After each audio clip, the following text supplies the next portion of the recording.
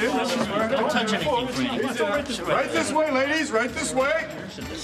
Jeez, what a dump. Well, I don't know. It's better than some of the restaurants Al's taken me to.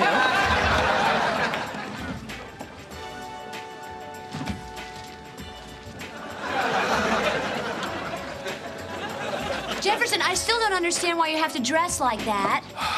I'm a pillar of the community, Marcy. I shouldn't be seen in places like this. Oh, hi, Jefferson. Hello, Maylin.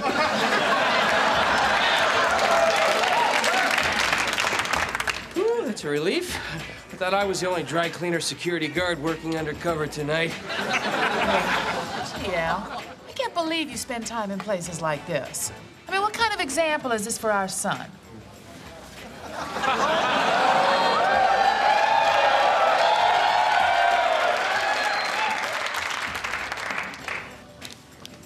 I gotta go.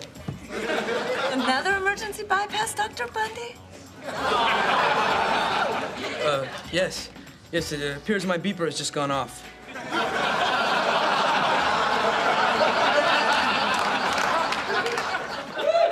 Also.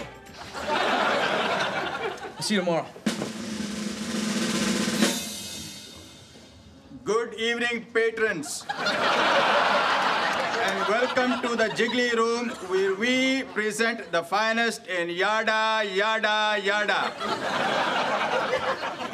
Our first A-cup tonight is a delectable little dish we like to call Shay Shay.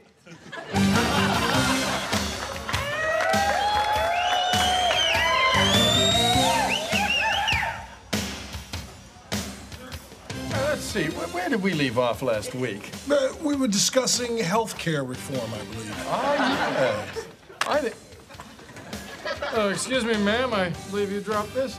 I think we were weighing the benefits of medical malpractice torts against across-the-board employer insurance contributions.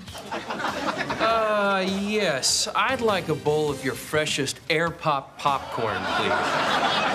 And I'd like an unflavored mineral water with a lemon wedge. 2 beers. Gee, Al, I have to admit, this isn't anything like I thought it would be. I know, Peg. Usually it's a little more civilized in here, but when the talk turns to health care, damn it, I become an animal. Whoopsie.